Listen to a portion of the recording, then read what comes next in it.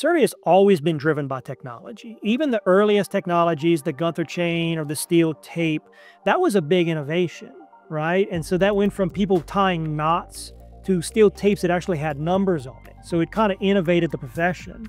Then in the early 90s, GPS became readily available. Well, you went from having 3 to 4 man survey crews to 2-man survey crews because it just made you that much more efficient. You didn't have to rely on people tied to the ground. You could have GPS units. You fast forward a little bit further, now you have robotic total stations, right? So instead of somebody behind the total station, it's now looking for a prism pole. That's a big deal for like 1, 2 small shops because now you don't have to have 2 men on a crew. You can get away with 1 man on a crew. Moving forward, you hear the buzzwords of AI and drones, and I can see a world where you launch a drone from some place, it collects a lot of data, and it returns home, you download the data, you push it into a system, and the system automatically processes and generates deliverables.